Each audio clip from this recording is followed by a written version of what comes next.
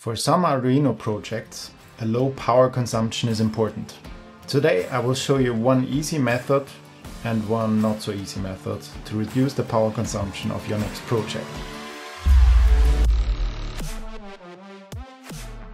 Now this might be especially interesting if you have a project that is battery powered. Let's start with a simple example. I will use pin 13 as output and I will just blink the LED. So we wait for seconds, I turn on the LED, I wait 4 more seconds, I turn off the LED. So this is what it looks like. Let's take a look at the power consumption. I will use my power supply here.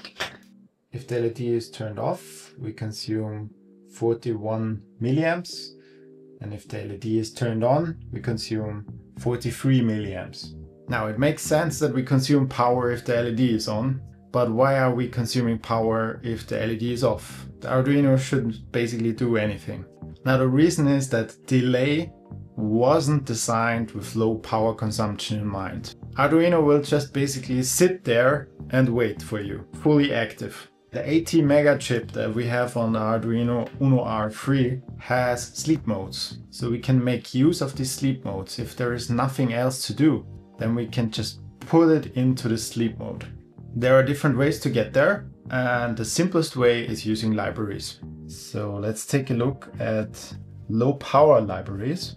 And in my case, I'm interested in AVR because this is an AVR chip. So let's try that one.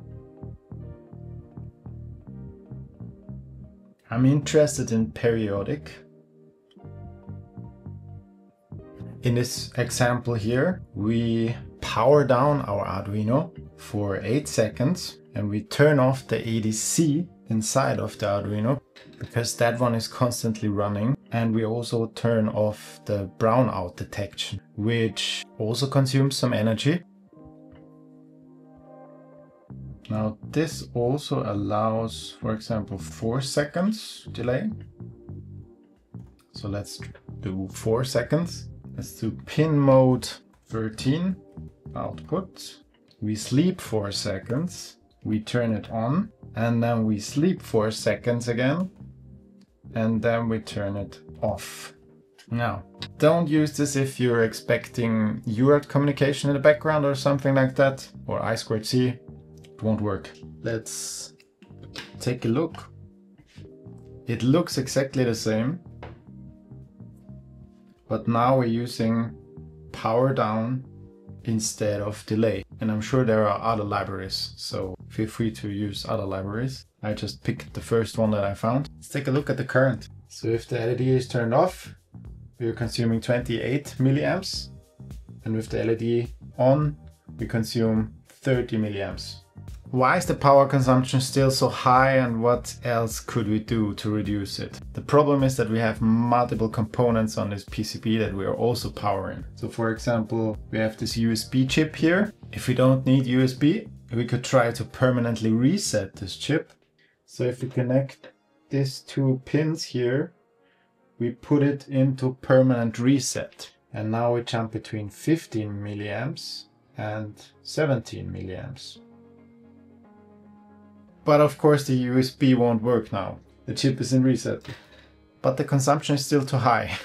We can do more than that. And that is the hard part. So if you want to reduce it even further, the only way I see is to remove the chip from the Arduino board, and we can have a minimum circuit that is required to make it work. So what is this minimum circuit? We need a crystal with 16 megahertz. With 2 capacitors, usually 22 picofarads to ground. We need a pull-up from the reset pin to 5 volts. And we need a supply voltage with a decoupling capacitor. Usually 100 nanofarads are fine. I also have a bunch of other stuff that I'm not going to use, but it's not active and so it's not consuming any power.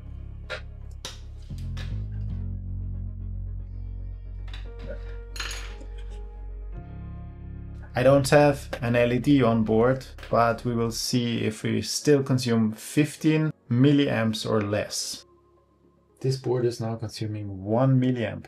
But this is the resolution of my measurement, so who knows? It's definitely way less. I hear you say, how do we know that it actually works? It looks pretty dead, right?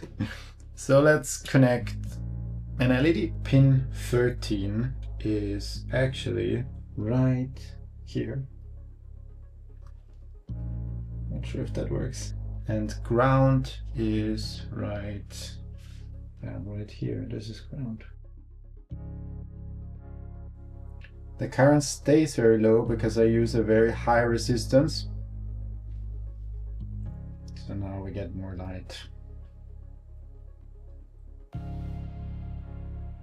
So with a brighter LED, you see the current consumption goes up. But the microcontroller itself doesn't use much anymore. There is also one more thing that is interesting, and that is the external interrupt. So it's also possible to put it to sleep and wait for an external interrupt. As you can see, you sleep forever.